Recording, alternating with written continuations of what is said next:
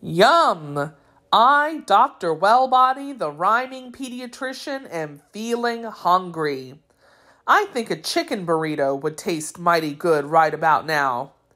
Healthy foods like chicken burritos, homemade pizza, apples, and carrots are extremely important to our bodies. We cannot live without food. Food is the fuel that gives us the energy we need to stay alive, to walk, talk, think, and breathe. The energy from food helps us to stay warm. We use its energy even when we are sleeping. Food helps children grow. It helps us heal when we are hurt or sick.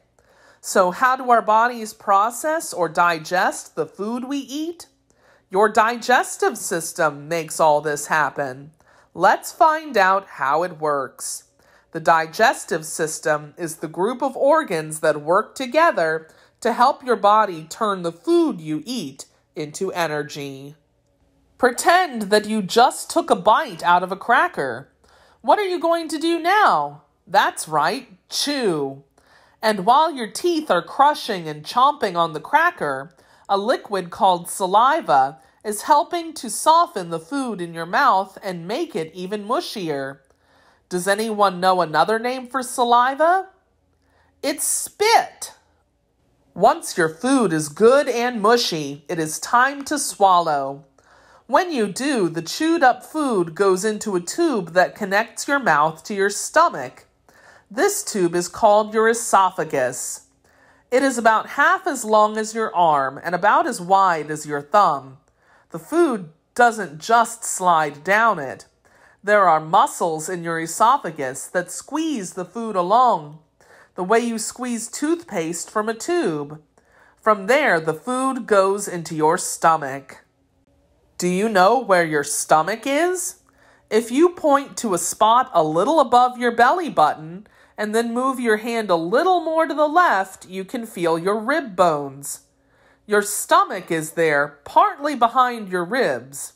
Your stomach is like a big bag or balloon. It expands or gets bigger as it fills with food. Powerful muscles in your stomach squeeze the food and churn it around like clothes in a washing machine. At the same time, stomach juices, a watery mixture made by your body, help turn the mushy food into liquid. Food stays in your stomach for about 3 or 4 hours. Digestion is happening while you work, play, and sleep. Digestion is the process your body uses to turn your food into the things your body needs. Think about what you ate last. Your body might be digesting it right now. Every time you eat a meal, you swallow a little air. As your stomach churns the food, the air makes noises, sometimes called tummy rumblings. When the air passes back out through your mouth, sometimes with a loud noise, it is called belching or burping. It is polite to say "excuse me" after you burp. Well, now you know that burping happens because of digestion. The liquid then moves from your stomach a little bit at a time into a tube called the small intestine. Your small intestine is narrow, but it is very long, around 15 feet in all. Since you are probably only around 4 feet tall, how does your intestine, more than 3 times longer than you are tall, fit inside you? Here's a hint. Think of a jump rope or a water hose that is not stretched out, but that is folded up.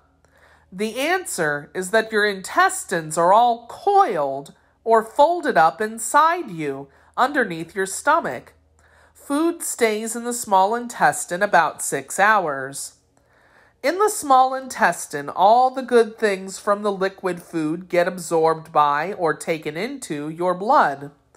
The blood carries these nutrients and vitamins from the liquid food that's been digested around your body so they can give you energy, help you grow, and keep you healthy.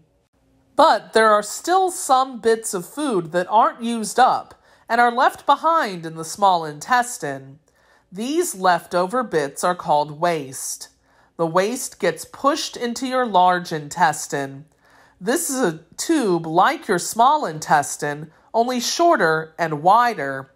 It is curled like an upside-down U around your small intestine. From there, the waste gets pushed out of your bottom when you go to the bathroom. It may take 2 days for food to travel through your whole digestive system. And that is how digestion works. Here's my little rhyme about the digestive system.